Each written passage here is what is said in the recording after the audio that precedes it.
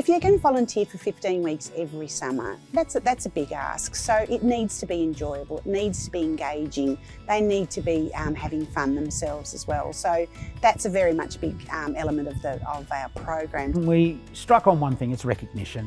They're not after, you know, money, they're not after anything other than a bit of recognition for the hard work and dedication they're doing.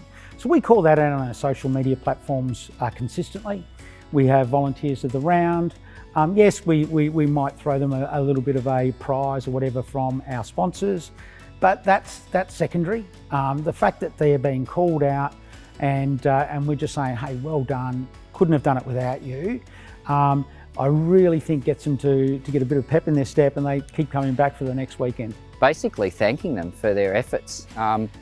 So many times I think there's a lot of volunteers at clubs that it's a thankless task, and no one actually recognises that, and they don't get excited about what they've achieved. So we try and give them that real excitement. Thank you very much for being part of the club.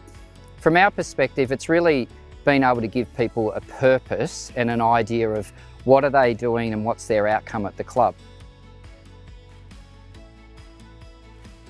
The best thing that we can offer is recognition, and that's really, really important. So every opportunity that we can, whether it's we're speaking in front of the club or we're speaking in front of the parents, or at award ceremonies, or in our newsletter every week, every time recognising the absolute huge contribution that's made on a weekly basis every summer, and the impact, and showing them the impact. So we make sure that we are acknowledging them both privately, but also publicly, with their blessings, of course, that we make a bit of a song and dance about it, that we don't have anyone paid in our club at all.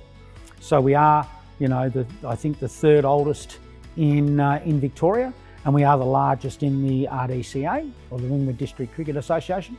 So that, I think, you know, really says a lot, where we don't need to go out and get someone paid to do stuff.